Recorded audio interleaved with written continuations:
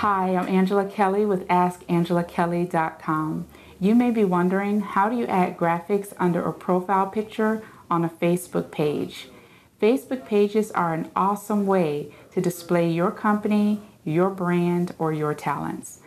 The first step in customizing your Facebook page is to add your own images right under your profile.